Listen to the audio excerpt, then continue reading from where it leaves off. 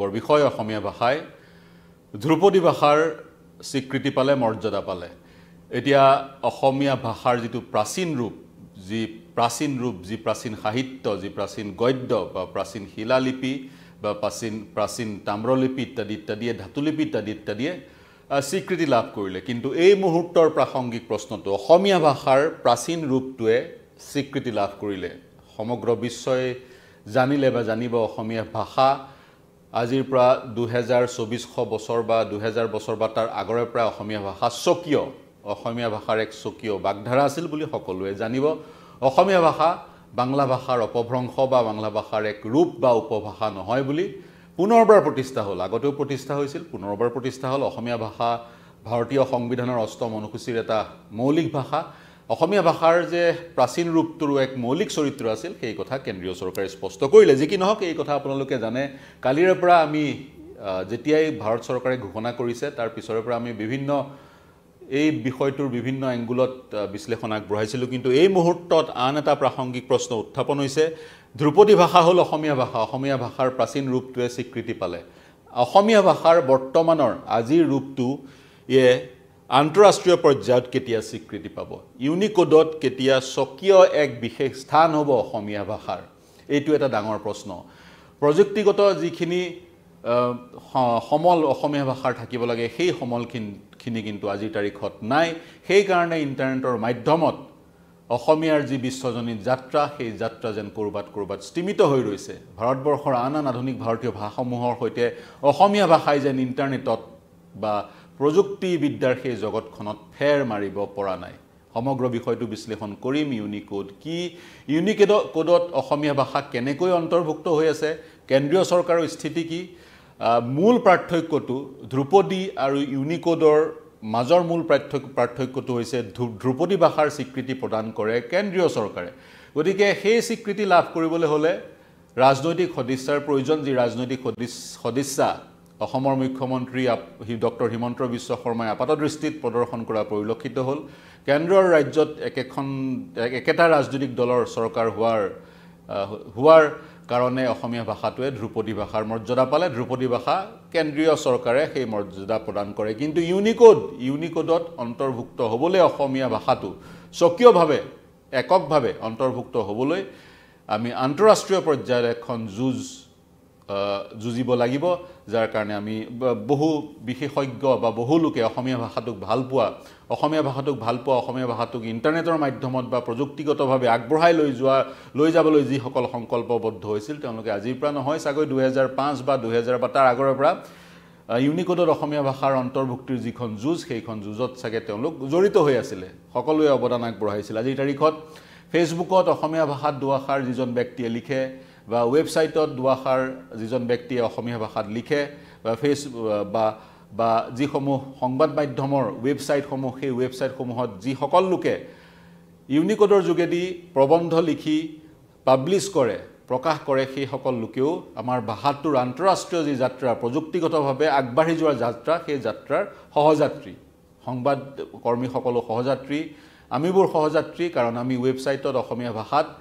বিভিন্ন প্ৰবন্ধ বাতৰিসমূহ লিখি থাকোঁ যি কি নহওক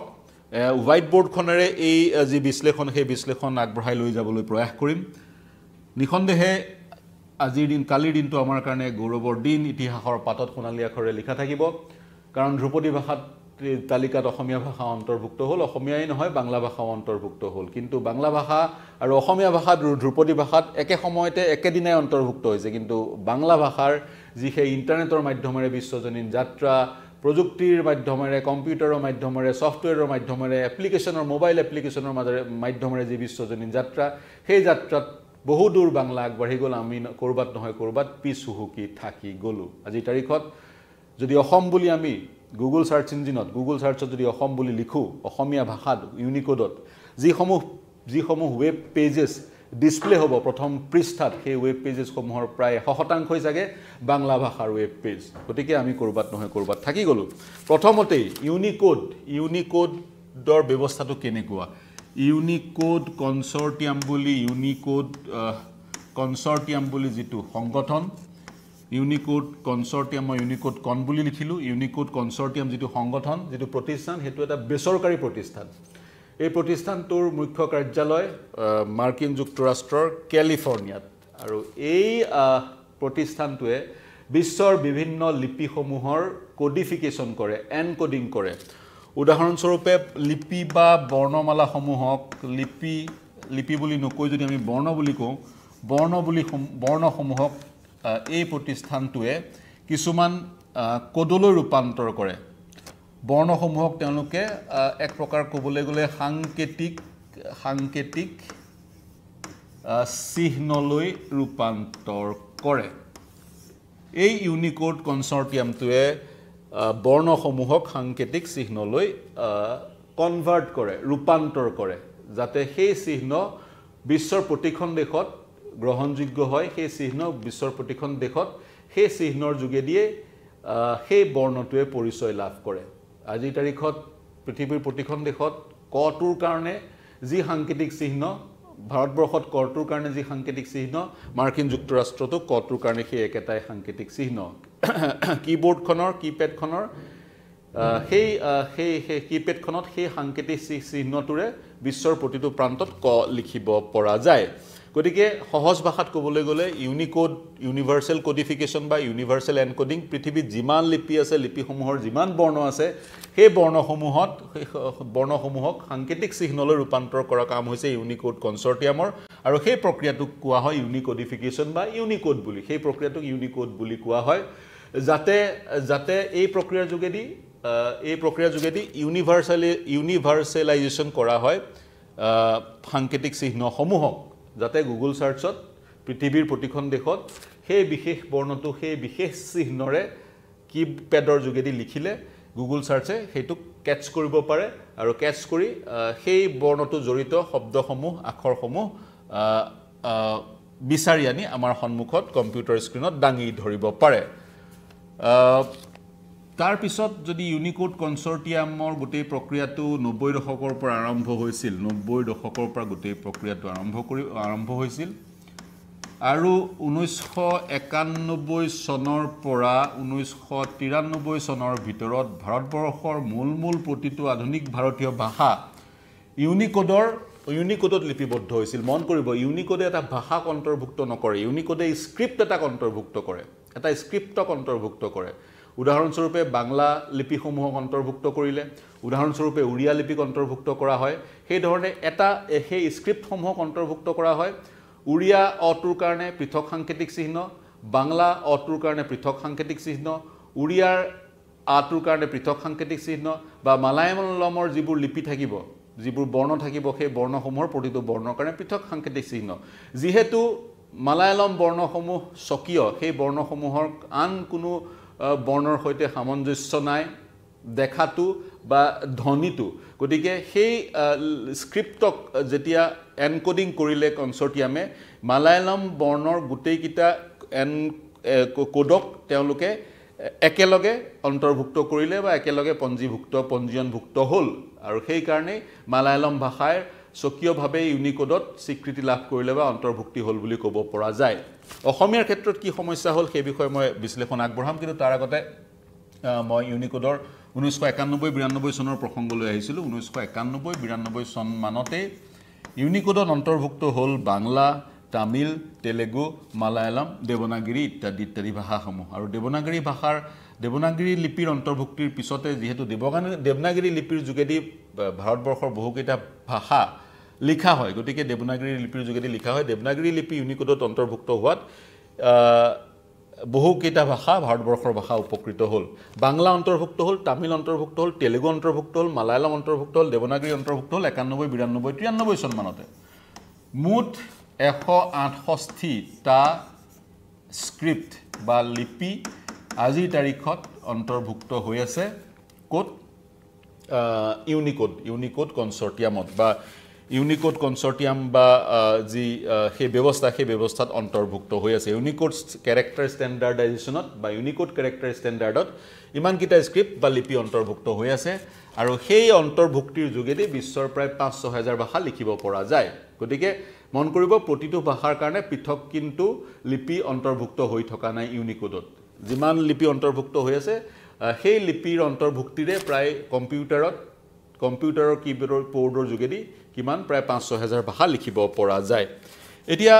যেটো এনকোডিংৰ আমি কথা কৈছিলো এনকোডিংবোৰ কেনেকুৱা ধৰণৰ বৰ ডিটেইলত নাযাও ময়ো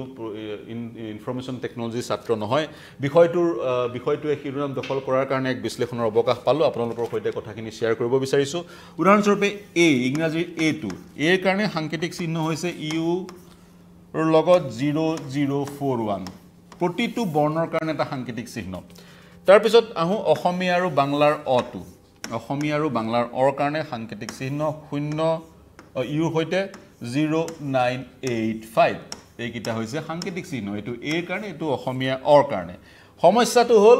বাংলা অৰ কাৰণেও এই একেটাই সাংকেতিক চিহ্ন বাংলা অৰ কাৰণেও একেটাই সাংকেতিক চিহ্ন কিন্তু প্ৰথমতে যেতিয়া অন্তৰ্ভুক্ত হল বাংলা ভাষা ইউনিকোডত বাংলা লিপি ইউনিকোডত অন্তৰ্ভুক্ত হল বাংলাৰ প্ৰতিটো বৰ্ণ ইউনিকোডত অন্তৰ্ভুক্ত হল কিছুদিন অসমৰ লোকসকলে যিসকলে কম্পিউটাৰ ব্যৱহাৰ কৰে অসমীয়া ভাষাটো বাংলা সেই লিপিসমূহৰ যোগেদি লিখিবলৈ প্ৰয়াস কৰিলে ইউনিকোডত লিখিবলৈ প্ৰয়াস কৰিলে আৰু যিকিটা অসমত যিকিটা সফটওয়্যাৰ ডেভেলপ কৰা হল যিকিটা সফটওয়্যাৰৰ যোগেদি 90 দশকত অসমৰ সংবাদপত্ৰসমূহ প্ৰকাশ পাবলৈ ধৰিলে নিউজ পেপাৰসমূহ প্ৰকাশ পাবলৈ ধৰিলে সেই সফটওয়্যাৰ কেইটাৰ কিন্তু সাংকেতিক চিহ্ন পৃথক আছিল আৰু সেই সফটওয়্যাৰ কেইটা ইউনিকোডৰ যেটো ইউনিকোড কনসৰ্টিয়ামৰ যেটো ব্যৱস্থা সেই ব্যৱস্থাৰ হৈতে কম্পিটেবল নাছিলে কিন্তু তেওঁলোকে মই কলুৱে অৰ কাৰণে এইটো সাংকেতিক চিহ্নত ইউনিকোড কনসৰ্টিয়ামৰ সাংকেতিক চিহ্ন অৰ কাৰণে কি 09095 বাংলা অৰ কাৰণেও একেটাই আৰু যেতিয়া বাংলা ইউনিকোডত অন্তৰ্ভুক্ত হল বাংলা গোটেইকিটা বৰ্ণৰ কোডিফিকেশন হৈ গল কিন্তু সেই বাংলাৰ কোডিফিকেশনৰ যোগেদি এনকোডিংৰ যোগেদি অসমীয়া লিখাটো সম্ভৱ নহল কাৰণ বাংলাত ৰ আৰু ৱ নাই এই দুটা বৰ্ণ বাংলাত নাই তেতিয়া ইউনিকোড কনসৰ্টিয়ামে কি কৰিলে ৰৰ কাৰণে ইউনিকোড কনসৰ্টিয়ামে কি কৰিলে ৰৰ কাৰণে পৃথক এটা সাংকেতিক চিহ্ন উদ্ভৱ কৰিলে যেটো এই ধৰণৰ এটা সাংকেতিক চিহ্ন তেওঁলোকে উদ্ভৱ কৰিলে ৱাবৰ কাৰণে আন এক সাংকেতিক চিহ্ন তেওঁলোকে উদ্ভৱ কৰিলে ঠিক এই ধৰণৰ দুটা পৃথক স্বকীয় সাংকেতিক চিহ্নৰ সৃষ্টি কৰিলে ইউনিকোড কনসৰ্টিয়ামে আৰু ৰ আৰু ৱাবক বাংলাৰ অন্তৰ্ভুক্তিকৰণৰ হৈতে বাংলাৰ হৈতে ৰ আৰু ৱাবক সংযোজন কৰি দিলে আৰু ইউনিকোড কনসৰ্টিয়ামত যেতিয়া অভিযোগ উত্থাপন কৰিলে অসমৰ বিশেষজ্ঞসকলে বা অসমৰ যিসকল ভাষাবিদ সকলে তেতিয়া ইউনিকোড কনসৰ্টিয়ামৰ যিখন ইংলেণ্ডত কিছু বছৰ আগতে কনফাৰেন্স হৈছিল সেই কনফাৰেন্সখনত অসমৰ ভাষাবিদ সকলেও প্ৰতিনিধিত্ব কৰিছিল সেই কনফাৰেন্সখনত এক পৰামৰ্শ দিয়া হল বা এক সলিউশন সমাধান সূত্ৰ দিয়া হল সেই যি ইউনিকোড কনসৰ্টিয়ামৰ যি বাংলাৰ লিপিৰ অন্তৰ্ভুক্তিকৰণৰ যি প্ৰক্ৰিয়া সেই প্ৰক্ৰিয়াক আসামিজ বাংলা লিপি বুলি নাম দিয়া যাওক অসমৰ কাৰণে পৃথককে ইউনিকোডত স্থানৰ প্ৰতিশ্ৰুতি কিনো সেই কনসৰ্টিয়ামে প্ৰদান নকৰিলে যাৰ ফলশ্ৰুতিত অসমীয়া ভাষাটোৰ কাৰণে পৃথক স্থান বা অসমীয়া বৰ্ণকেইটাৰ কাৰণে অসমীয়া লিপিৰ কাৰণে পৃথক স্থান ইউনিকোড কনসৰ্টিয়ামত সম্ভৱ হৈ নুঠিলে বিভিন্নজনে ক'ব খোজে 1991 চনত যেতিয়া সমগ্ৰ প্ৰক্ৰিয়াটো আৰম্ভ হৈছিল ব্যুৰো অফ ইণ্ডিয়ান ষ্টেণ্ডাৰ্ডে সমগ্ৰ প্ৰক্ৰিয়াটো চাই আছিল তেতিয়া যি Indian script code for information ইণ্টাৰচেঞ্জৰ যি এক ব্যৱস্থা আহিছিল সেই সময়ত ভাৰত চৰকাৰে সাংঘাতিক ভুল এটা কৰিলে ভাৰত চৰকাৰে অসমীয়াৰ কাৰণে যি এনকোডিংৰ যি প্ৰস্তাৱ সেই প্ৰস্তাৱ আগ নবঢ়ালে বুলি বিভিন্নজনে ক'ব খোজে গতিকে সেই ধৰণৰ এটা ভুল হৈ গল এতিয়া অসমীয়া ভাষাক বাংলাৰ পৰা পৃথক কৰিব পৰা নাযাব নেকি অসমীয়া ভাষাক বাংলাৰ পৰা পৃথক কৰিব পৰা নাযাব নেকি এই মুহূৰ্তৰ এটা ডাঙৰ প্ৰশ্ন অসমীয়া ভাষাটোৱে যদি প্ৰযুক্তিগতভাৱে আগবাঢ়িব লাগে তেতিয়া অসমীয়া ভাষাৰ ইউনিকোডক পৃথক এক স্থান অসমীয়া লিপিৰ বা অসমীয়া স্ক্ৰিপ্টৰ ইউনিকোডত পৃথক এক স্থানৰ খুবেই প্ৰয়োজন হ'ব অসমীয়া ভাষাবিদসকলে ইতিমধ্যে আবেদন জনাই থৈছে তেওঁলোকে 25টা কেৰেক্টাৰ বা 25টা বৰ্ণৰ পৃথক এনকোডিংৰ আবেদন জনাই থৈছে 25টা বৰ্ণৰ ক্ষমা কৰিব তেওঁলোকে 104টা কেৰেক্টাৰৰ পৃথক এনকোডিংৰ অসমীয়া ভাষাৰ 104টা কেৰেক্টাৰৰ পৃথক এনকোডিংৰ দাবী বা আবেদন জনাই থৈছে সেই কেৰেক্টাৰ কিটাৰ 35টা বৰ্ণ ধ্বনিসহ বাংলাৰ সৈতে একে বাংলা আৰু অসমীয়াৰ সৈতে বাংলাৰ সৈতে একে 25টা আখৰ বা 25টা বৰ্ণ ধ্বনিসহ অসমীয়াৰ সৈতে একে 42টা দেখাত একে চিহ্নত একে কিন্তু ধ্বনি পৃথক 42টা চিহ্নত একে কিন্তু ধ্বনি পৃথক 104টা টোটাল ক্যাৰেক্টাৰ বা টোটাল বৰ্ণৰ পৃথক এনকোডিংৰ ইতিমধ্যে দামী অসমৰ ভাষাবিদসকলে ইউনিকোড কনসৰ্টিয়ামত জনাই থৈছে কিন্তু এতিয়ালৈকে ইয়াৰ সুফল অহা নাই কিন্তু বিভিন্ন যদি আপুনি গুগলত এই বিষয়ে কিছু অধ্যয়ন কৰে বা অসমৰ যিসকল ভাষাবিদ গোটেই প্ৰক্ৰিয়াটোৰ সৈতে জড়িত হৈ আছে তেওঁলোকৰ লগত কথা পাতে তেতিয়া গম পাব তেনেকুৱা পৃথকীকৰণ আছে অসমীয়া আৰু বাংলা ভাষাৰ বৰ্ণসমূহ একে হ'ব পাৰে স্ক্ৰিপ্ট একে হ'ব পাৰে কিন্তু উচ্চাৰণবোৰ পৃথক পৃথক উদাহৰণস্বৰূপে মই যদি হটোৰে কথা কওঁ হটো এটো অসমীয়াৰ খ বাংলাৰ খ অসমীয়াত আমি হ বুলি কম দন্তিয়া হ বুলি কম বাংলা স বা সেই ধৰণে উচ্চাৰণ কৰিব তেনে ধৰণৰ বহু এনে ধৰণৰ বৰ্ণ আছে যিবোৰ বৰ্ণৰ ধ্বনি অসমীয়াত পৃথক আৰু বাংলাত পৃথক আৰু যেতিয়া ইউনিকোডত অসমীয়া আৰু বাংলা একে হৈ থাকিব তেতিয়া দুটা ধ্বনিৰ এটা বৰ্ণ একে হৈ থাকিব যি সমগ্ৰ বিশ্বত এক কনফিউজনৰ সৃষ্টি কৰিব সমগ্ৰ বিশ্বৰ বহু লোকে ধাৰণা কৰি ল'ব অসমীয়া ভাষা বাংলা ভাষাৰ উপভাষা বুলি আজিৰ দিনৰ প্ৰযুক্তিৰ যুগত গতিকে এই যি ধাৰণা ভাৰতবৰ্ষৰ ভিতৰত অসমীয়া ভাষাক ধ্ৰুপদী ভাষাৰ মৰ্যাদা দিয়াৰ পিছতো কিন্তু এই ধাৰণা আঁতৰি নাযাব বিশ্ববাসীৰ মাজত যেতিয়ালৈকে ইউনিকোড কনসৰ্টিয়ামে অসমীয়া স্ক্ৰিপ্টক পৃথক স্থান প্ৰদান নকৰিব পৃথক ধ্বনিৰ তেনেকুৱা বহু বৰ্ণ আছে বাংলা আৰু অসমীয়া ভাষাত দেখিবলৈ একে ধৰণে লিখা হয় কিন্তু উচ্চাৰণ কৰিলে পৃথক ধ্বনিৰ সৃষ্টি হয় গতিকে অসমীয়া ভাষাৰ এক পৃথক স্থান ইউনিকোডত খুবেই প্ৰয়োজন আজিৰ তাৰিখত তাৰ সমান্তৰালকৈ যেহেতু অসমীয়া আৰু বাংলা ইউনিকোডত একেলগে অন্তৰ্ভুক্ত কৰা হৈছে আমি যদি গুগলত অসম বুলি লিখো ইউনিকোডৰ মাধ্যমেৰে অসম বুলি যদি গুগলত লিখো যেহেতু পৃথকীকৰণ হোৱা নাই ইয়া অসমীয়াৰ কাৰণে যিটো কোড কনসৰ্টিয়ামত অন্তৰ্ভুক্ত হৈ আছে কনসৰ্টিয়ামে ডেভেলপ কৰিছে অৰ কাৰণে যিটো কোড ইউনিকোড কনসৰ্টিয়ামে ডেভেলপ কৰিছে হৰ কাৰণে একেটাই কোড ডেভেলপ কৰিছে মৰ কাৰণেও একেটাই কোড ডেভেলপ কৰিছে যেতিয়া আমি গুগল সাৰ্চত অসম বুলি লিখিম আপুনিও লিখি চাব তেতিয়া মন কৰিব প্ৰথম ৱেব পেজটোত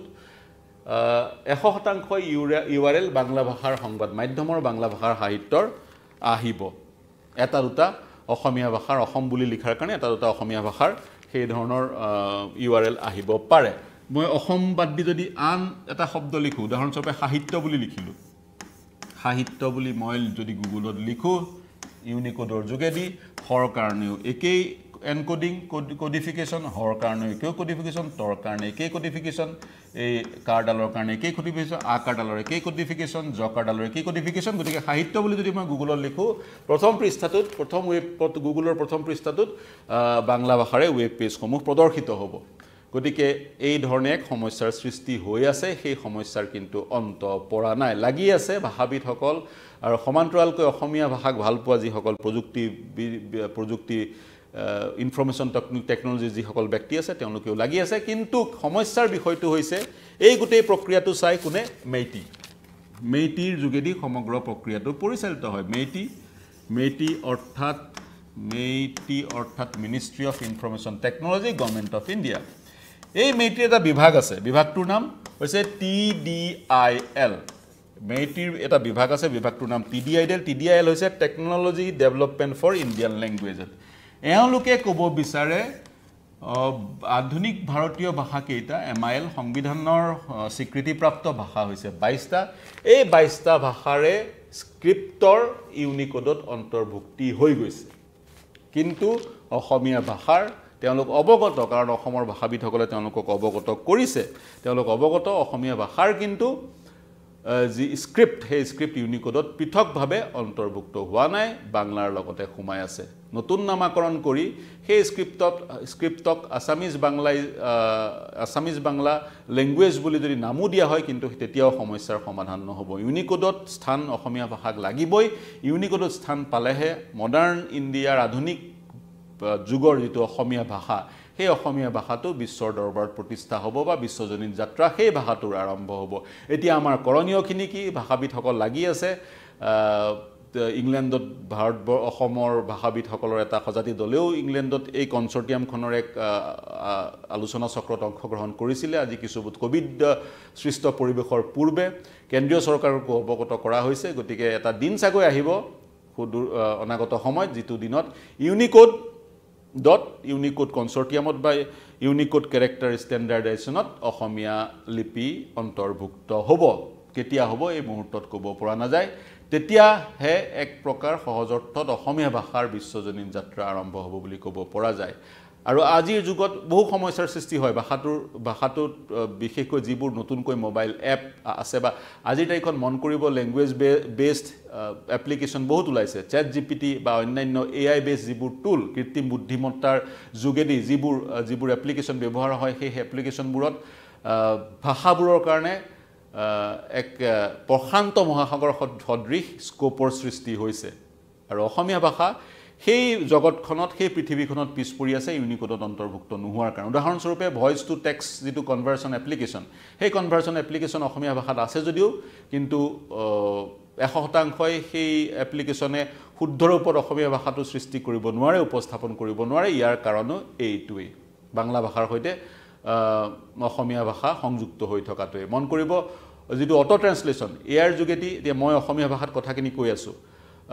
এআই যোগেদি যেটো অটো ট্ৰান্সলেচন হ'ব আৰু সেই ট্ৰান্সলেচনটো এআই মোৰ এই ভাষাটো বাংলা ভাষা বুলি গণ্য কৰি সেই ট্ৰান্সলেচনটো বা মোৰ এই কথাখিনিৰ যেটো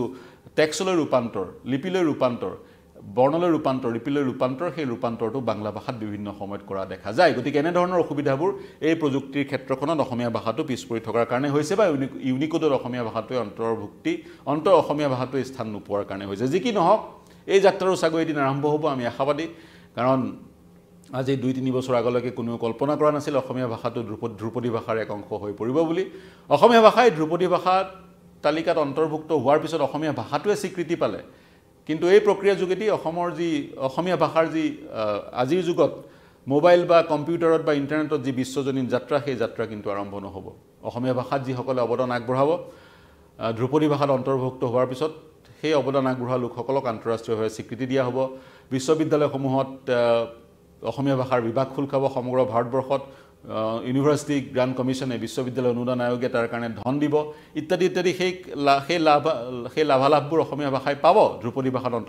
অন্তৰ্ভুক্ত হোৱাৰ পিছত কিন্তু অসমীয়া ভাষাক ইন্টাৰনেটত প্ৰতিষ্ঠা কৰিবলৈ হলে ভাষাবিদসকলৰ সৈতে সংযুক্ত হ'ব লাগিব আইটিৰ বিশেষজ্ঞসকল ভাষাবিদসকলৰ সৈতে সংযুক্ত হ'ব লাগিব আইটিৰ বিশেষজ্ঞসকলে অভিযন্তাসকলৰ ভাষাবিদসকলৰ আশাসুধীয়া প্ৰচেষ্টাত এদিনাখন অসমীয়া ভাষাটো নিখন্দেহে ইউনিকোডত অন্তৰ্ভুক্ত হ'ব আমাৰ কামটো হৈছে আমি যিমান বেছিকৈ মোবাইলৰ কিপেডৰ যোগেদি কম্পিউটাৰৰ কিপেডৰ যোগেদি ইউনিকোডত অসমীয়া ভাষাটো লিখো হিমানে অসমীয়া ভাষাটোৰ প্ৰসাৰ সেই জগতখনত বাঢ়িব আৰু তেতিয়া ভাষাটোৱে ইউনিকোডত স্বীকৃতি পোৱাৰ বাট প্ৰশস্ত হ'ব প্ৰিয় দৰ্শক এই বিশ্লেষণ আগবঢ়ালো অৱকাশ পোৱাৰ কাৰণে কিছু কথা শ্বেয়াৰ কৰিব বিচাৰিলো আপোনালোকৰ মন্তব্য দিব প্ৰতিক্ৰিয়া প্ৰকাশ কৰিব আপোনালোকৰ হাতত এই ক্ষেত্ৰত যদি কিবা ইনফৰমেশ্যন আছে কিবা তথ্য আছে বা আপোনালোকে এই সন্দৰ্ভটো ইউনিকোডত অসমীয়া ভাষাৰ অন্তৰ্ভুক্তিৰ সন্দৰ্ভটো কিবা মন্তব্য কৰিব বিচাৰে কিবা তথ্য দিব বিচাৰে কিবা বিশ্লেষণ আগবঢ়াব বিচাৰে আমাৰ ইউটিউব চেনেল আৰু ফেচবুক পেজত প্ৰৱেশ কৰি কমেন্ট বক্সত লিখিব পাৰিব আপোনালোকৰ সেই মন্তব্য প্ৰতিক্ৰিয়া প্ৰত্যুত্তৰ আমাৰ কাৰণে চালিকা শক্তি সমান্তৰালকৈ এই বিশ্লেষণ কেনে পালে আমাক জনাব পৰৱৰ্তী সময়ত আমাৰ পৰা কি বিশ্লেষণ বিচাৰে সেয়াও জনাব এতিয়ালৈ এৰিছো দেশ বিশ্ব ৰাজ্যৰ সকলো বাতৰিৰ কাৰণে চাই থাকিব নিউজ 18 অসম নৰ্থ ইষ্ট শুভৰাত্ৰি